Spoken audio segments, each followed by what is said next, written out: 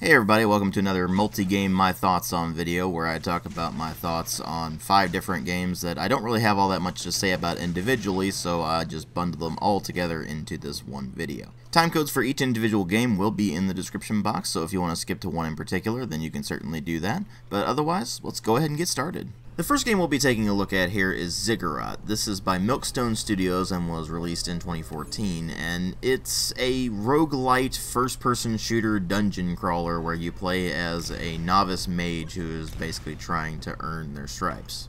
To that end, you venture into the Ziggurat and you fight your way through randomly generated levels in roguelite fashion where you gradually upgrade over time and eventually you end up either dying or managing to move on to the next level.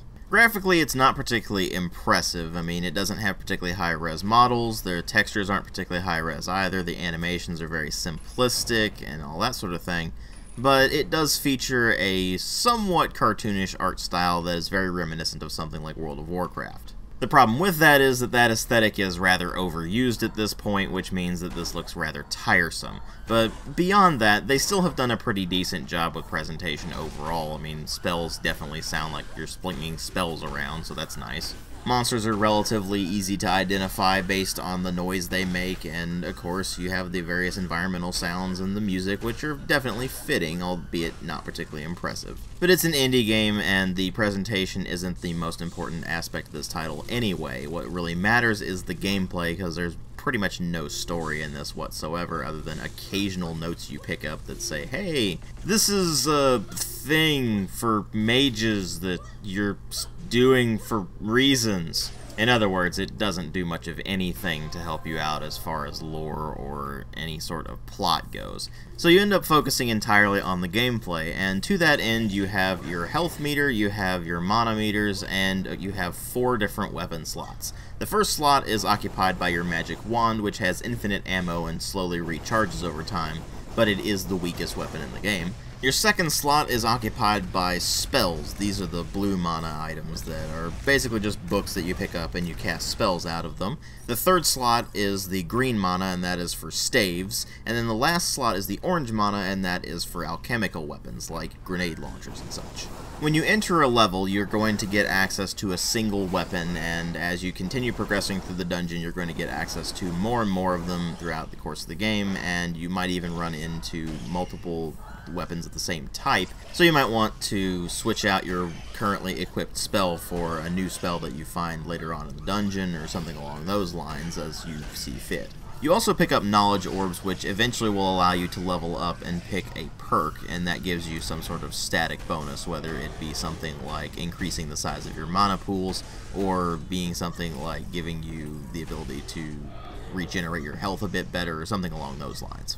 Eventually you'll also be able to unlock additional characters which have different stats, so they do actually play a bit differently than the starting characters. And of course, this being a roguelite kind of deal, when you die you have to start all over again. There's no loading a previous save there. The only save you get is a single file that only exists as long as your character lives. Now the thing is, most roguelite style games tend to have this grinding system in place where you go on a dungeon run, you end up dying, but whatever you did in the dungeon manages to count towards your next playthrough, and eventually you get to the point where you can finally get through the dungeon. Ziggurat doesn't really do that. Instead, it relies more on your ability to maneuver in the actual levels and your ability to actually aim at things. Of course, it does still have the problems of all of the levels being randomly generated and all of the item drops being randomly generated, which means that you can get stuck with a relatively crappy weapon and you're just stuck with it for however long it takes to replace it. And no amount of claims that the game is based entirely on players' skill can escape the fact that eventually the enemies just become total damage sponges and your weapons really don't get much more powerful as you get through the game. It eventually just becomes a tedious slog to get through the levels, and you will find that the layouts of those levels get repeated over and over and over again, meaning that the entire production comes across as kind of lazily slapped together. Granted, that's what random generation of levels does. It always makes them come across as lazy and haphazardly slapped together, and you can't really escape that without some really, really careful algorithms. And even with those careful algorithms, you'll still notice that the levels feel very samey. Ziggurat doesn't have a sort of careful level generation algorithm. It's just a pretty average one, and as a result, the levels are simply a resounding meh. You do have a boss fight at the end of every single level of the dungeon, but here's the thing. I found the boss fights were actually easier than the minion fights, because the minions get thrown at you in droves and tend to surround you and you're just kind of stuck. Whereas with the boss fight, all you do is just circle strafe them and hit them with whatever spells you've got, and they go down very easily. And I noticed that the enemy types just kept repeating over and over and over again as I kept continuing through the dungeons, so it just eventually got to the point where it felt like a total tedious slog, and I just stopped playing it. If you're a fan of roguelites or roguelike style games, then you'll probably be able to enjoy this, but other than that, I really can't recommend it unless you get it at a very steep discount, and even then, it's gonna wear thin pretty quickly. Well, let's go ahead and move on to Vertiginous Golf. This is a mini-golf game developed by Kanelco and Lone Elk Creative and published by Surprise Attack in 2014, and I really have barely anything to say about this. It's a mini-golf game, and it's steampunk themed. Mechanically, it's pretty much your average mini-golf game, except that they introduce a mechanic where you can take control of a bird and use that as a camera to scout out the level ahead, and you also get access to the ability to rewind your shots if you don't like the way they went. Beyond that, you're dealing with a relatively average, mechanically speaking anyway, mini-golf game that is really only interesting because of its theme, and the theme allows them to mess around with the levels quite a bit and create something that's actually pretty interesting. For example, there's actually a fair bit of verticality in this, whereas in other mini-golf games there simply wouldn't be. But beyond that, it's a pretty basic mini-golf game. You whack a golf ball with a putter and you try to get it into the cup in as few strokes as possible. Aesthetics and quirky level design notwithstanding, this is something that's been done before many times. And unless you really like the aesthetics or you really like mini-golf games in general, then you're probably just not going to be able to get all that much out of it. I mean, the only reason I actually have this game is because it came in one of the bundles that I got a while back, and when I got around to trying it, I'm like, I can see why this was in a bundle and I didn't actually get this on its own. It's not an outright bad game or anything, it's just that there's really not a huge amount on offer here, and it's the kind of thing where I can't recommend getting it on its own. Now, if it's included in a bundle that you're getting and you wanted to get the bundle for a bunch of other games and this is just kind of a bonus, then that's one thing. But if you're looking into getting this on its own, I would say don't bother with it. Next, we're going to talk about a series of games by Runestorm called Viscera Cleanup Detail. There's various versions available of these, and the one you're seeing in this video is the Shadow Warrior version. The basic idea behind all of these is that you're the janitor who goes in after the rampages to clean up the mess. So in the case of the Shadow Warrior version, after Lo Wang just slices and dices the Yakuza to bits, well, it's your job to go in there and clean up the mess. They all run in the Unreal Engine, and they have decent enough visuals, although in the case of the Shadow Warrior version, I do have to say they pretty much nailed the aesthetic, so good job for that. But there's really not much to say in terms of presentation. Apart from the environmental visuals generally being pretty solid, they don't really have a lot going on, because it's just a bunch of giblets all over the place that you're trying to clean up, and pretty much everything is a physics-based animation, meaning that it's fairly simplistic and often kind of crude. Beyond that, you have sound design that is alright. I mean, you have the squishy noises of giblets being moved around, you have the commentary of the janitor himself, and of course you have whatever environmental sounds are going on, whether it's running water or music playing in the background or whatever that might be. So there's really not much there in terms of presentation, so what you're going to be focused on instead is the actual gameplay, because there's really no story to this other than you are the janitor who goes in to clean up the mess after the battle's over. To that end, you have a few tools that you can use to assist you in the job, which the most commonly used tool is going to be the mop and bucket, because that's how you mop up all of the blood stains, and of course you can pick up the giblets and put them in disposal bins, and you pick up the rest of the mess and put those in other bins as well. And that's kind of it, actually. I mean, in the Shadow Warrior version you can pick up some extra cash that's scattered around the level to eventually get an achievement, but other than that, there's really not much to this game at all. All of the draw for these games is in the joke itself, which is admittedly amusing for the first few minutes, and then the tedium sets in, and it just ends up being a really boring game.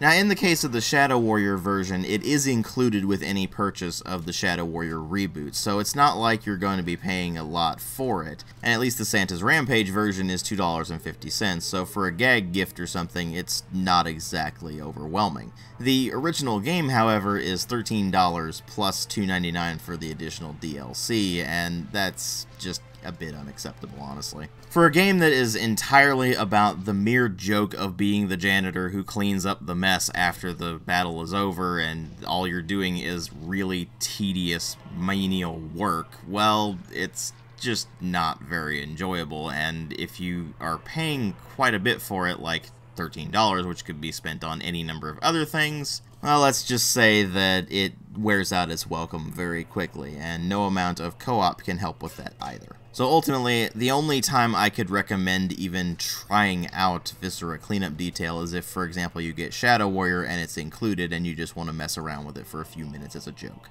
Otherwise, don't bother. The next game I have barely anything to say about at all. It's called Neon Drive, and it was developed by, I believe you pronounce it as Fraula, but I'm not 100% sure on that. And it's basically like Audio Surf, but more 80s retro inspired. Aesthetically, it looks absolutely fantastic. You've got all those neon lights going on, everything is bright and colorful, it looks like something straight out of the 80s, except with more modern graphics, obviously. It even has the light trailing effect that you would expect from sort of 80s inspired cyberpunky stuff, so that actually is pretty cool too. And then of course it has a pretty decent soundtrack, which is all synthesizer music that fits in very well with the aesthetic, but unfortunately is not particularly memorable, so it's not the kind of thing you'd be listening to outside of the confines of the game. But once you get past the presentation, you find that the gameplay itself is just mind-numbingly simplistic. All you do is avoid the incoming obstacles, and you do that by switching to one of 4 lanes. You just go left or right, and that's it. You may think this means that the game is easy, when in reality it's actually not. In fact, it's rather unforgiving as to what you can actually do in the confines of the lanes. A lot of the obstacles are angled at such a way that the timing needs to be absolutely perfect to be able to switch lanes without actually taking a hit, and you can only take 2 hits. The first hit will let you keep going, but if you take a second hit, then you have to start over from the last checkpoint, which may well be the beginning of the level. Needless to say, that becomes pretty frustrating pretty quickly, and you very quickly find out that this game wears thin extremely quickly. It's the prime example of aesthetics not being everything, and while they certainly do help this game out quite a bit, when you get into the meat of the game, it just becomes boring and outright irritating very quickly, and as a result, I just can't recommend it. And last, and by every means least, we have I Am Bread, developed by Bossa Studios and released in 2015. The Steam description is, and I quote, "You are bread. Your mission, become toast." That's the entire game. You're a loaf of bread, and you're trying to become a piece of toast. To say this game is stupid is an insult to stupidity. I'm not even sure how this ended up in my Steam library. I think it was part of a bundle that I got way back when and just never got around to messing with, and I'm kind of glad I didn't, honestly. You control the piece of bread by grabbing onto one of the corners. Now, it recommends you use a controller, and I can see why.